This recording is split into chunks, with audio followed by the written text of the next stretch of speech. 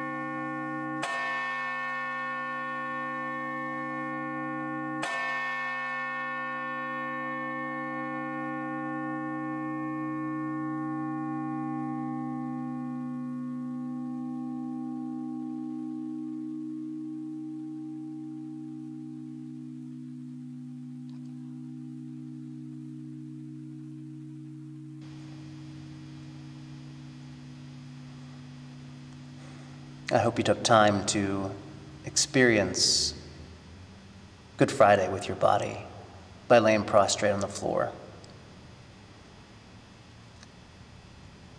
It's a little odd, but it's one of the most powerful things that I do every year. Lay right here on Good Friday and remember the story. I think that's what Holy Week is about. Remembering the story not with our minds, but with our bodies. I recently heard a story that I felt in my body, even though I had never experienced it. It was a story of a young man who traveled as part of a youth pilgrimage back to Germany. He was Jewish, and his family, his grandparents, had been in the Holocaust and both survived.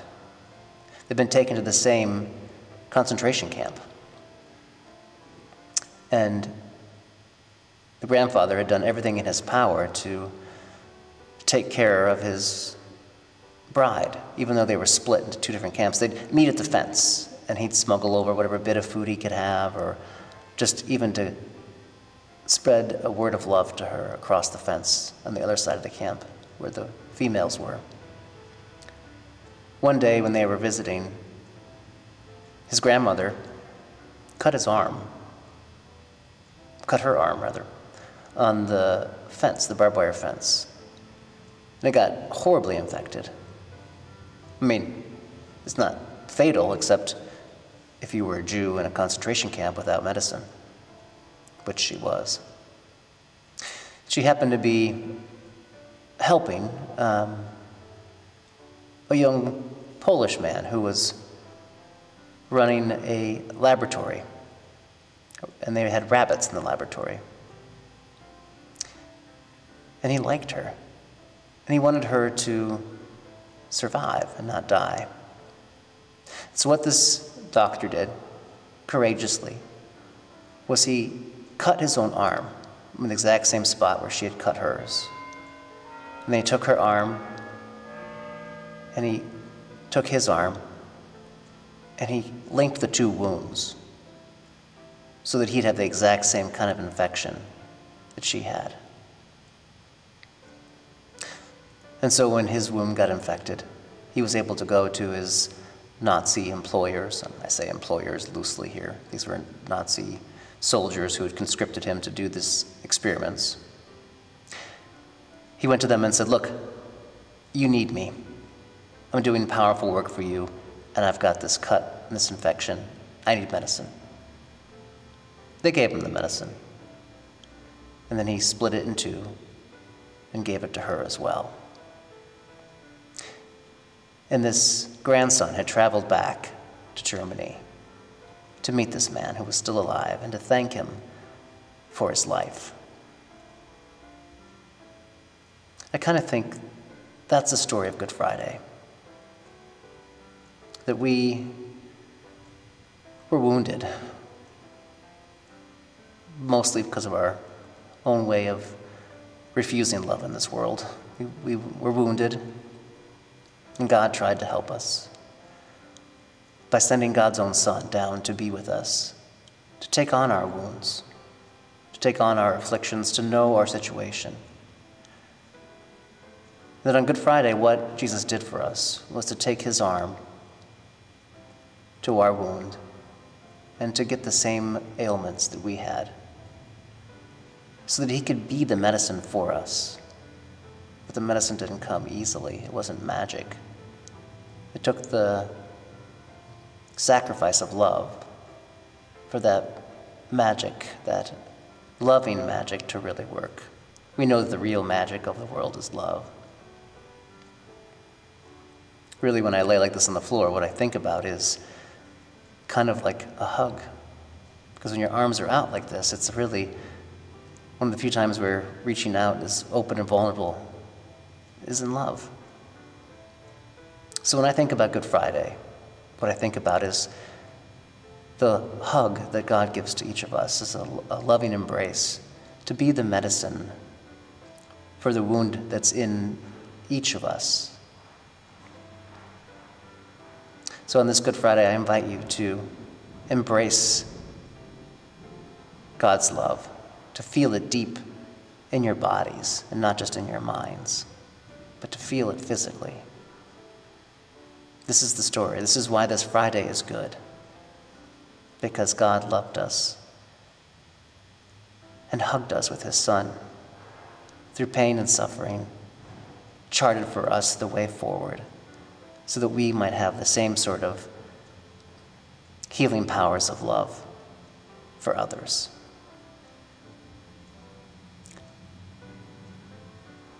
Next, what happens in the service is we often take time to venerate the cross. So I invite you to think about your house, if there's a cross somewhere that you might be able to hold. And join me as we venerate the cross.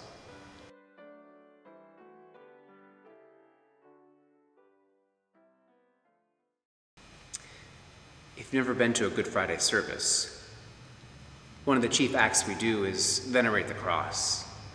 And you can venerate the cross in many ways. Normally, one venerates the cross by kissing it.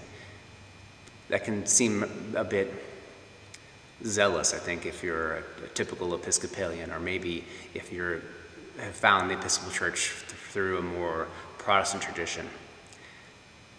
But what I think the veneration of the cross is all about is really kind of like this sense of engaging with the story in material ways. It's a way of cherishing the whole story, cherishing the act, cherishing the wounds, cherishing the healing that comes through it. Whenever I stand and hold the cross for people as they venerate it, I kind of think I'm doing something special, like holding up the important work of some person. Kind of like it's the same sort of veneration you get when you hold a new baby. Have you ever held a new baby before? When you just kind of hold them in your arms and they're super light, but oddly heavy. Like the whole world is in your hands. Like they're the greatest gift, and that they're super sacred. That moment of you just holding that child is everything. I kind of think that's how it is to venerate the cross. Just to hold onto that moment of great solemnity, of great service, of great love. Babies love us in ways that we know because they're so dependent on us. And in a way, it allows us for a moment to take the role of a parent with the one who really is the parent for us, the baby. And so I always cherish the opportunity to venerate the cross as a way of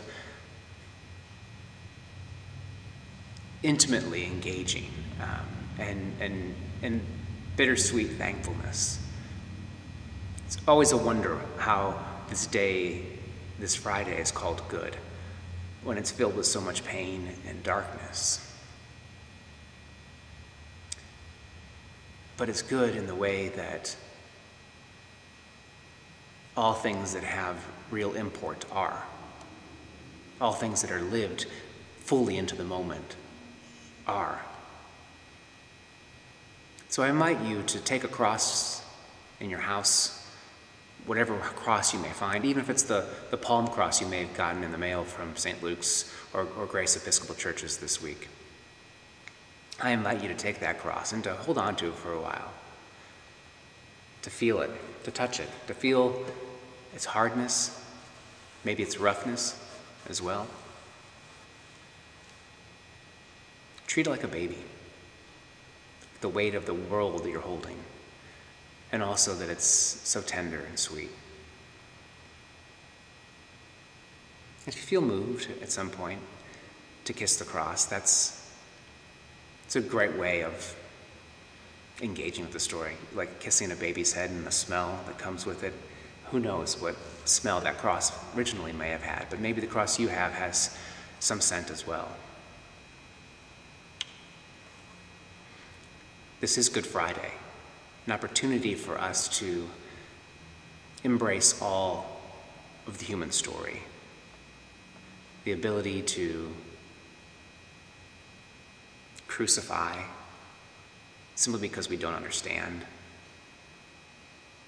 to want to rid ourselves of the one healthy thing because we don't want to be healthy ourselves, only to realize how much we needed that health. And yet somehow the love of that healthy individual, that truly human one, Jesus, restores our humanity, gives us an opportunity to reach forth our hands in love so that we too can be that figure that venerates and cherishes and lifts others up. That's the story of Good Friday, the story of love, that love never ends and that love has the final word, a word that heals all things and restores all things. So wherever you are on this Good Friday, I invite you to call it good, to make it good, both by your sacred prayers and more importantly by your loving service, following the path of the one who broke open the gates of death and trampled down death and creates for us a path of true resurrecting power, loving power that can change the whole face of the earth. Take time this day to think and meditate. And now I'm going to leave you in silence.